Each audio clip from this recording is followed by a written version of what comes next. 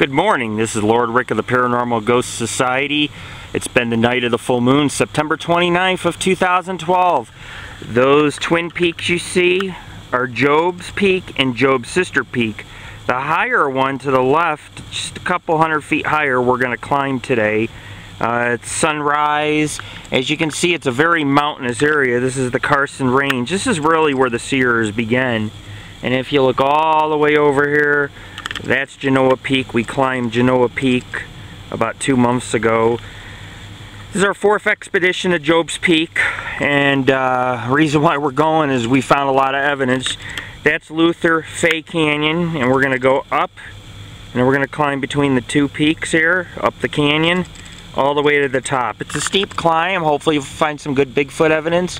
Anyways, check us out, www.paranormalghostsociety.org.